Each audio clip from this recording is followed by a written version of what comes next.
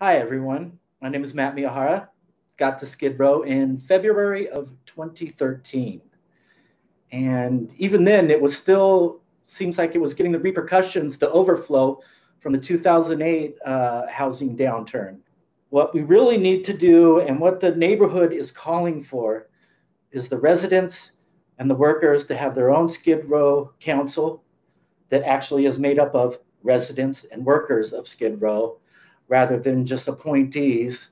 Um, and we need to expand the affordable housing, the supportive housing, they refer to it as the IXO. We need to expand that.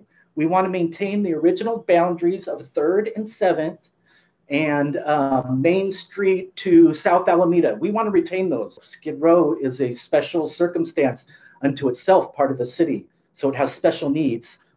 All of the programs, all of the shelters, everything is based in Skid Row already. So we need to have this expansion of the IXO, the affordable and supportive housing.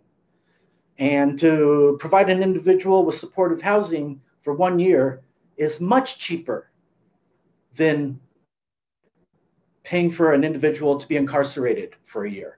You can provide that person with a low-income apartment, and you can also provide supportive services to that person, whether they be a physical disability or a mental disability, an addiction, any of a number of things that they can have these supportive services helping them out when they haven't had maybe a house for a little while or ever. It might be their first ever housing. Another thing I think that's really important is the sanitation.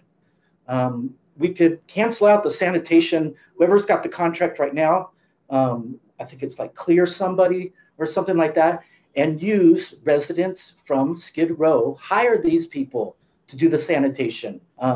We could really lead the nation and the world in what to do when you have the largest homeless population in a country.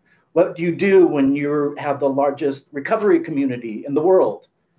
What are we going to do with all the mentally ill, all the addicted people? Let's be the leaders and show other countries and cities what they can do. Thank you.